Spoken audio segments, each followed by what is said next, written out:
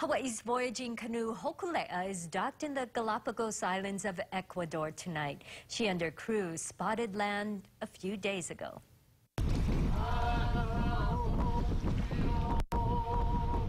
The song of arrival to the Galapagos Islands capital Santa Cruz Island after a week and a half of voyaging from Panama. They enter a marine reserve 600 miles west of Ecuador. Called a living museum, these 19 islands, known for their endemic species, are home to animals so rare, Charles Darwin arrived here in 1835 to study them, which led to his theory of evolution.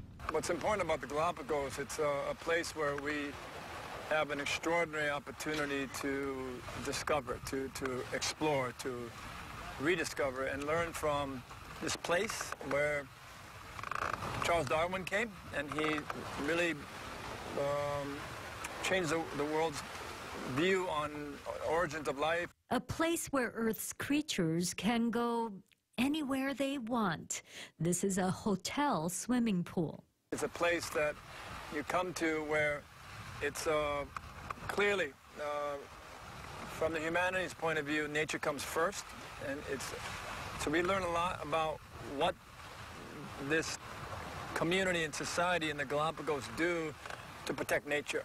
97% of the Galapagos Islands was declared national parkland in 1959. Humans restricted to the remaining 3% on 4 of the islands. We shine the light on the Galapagos because in many ways this is a beacon of starlight for the whole Earth.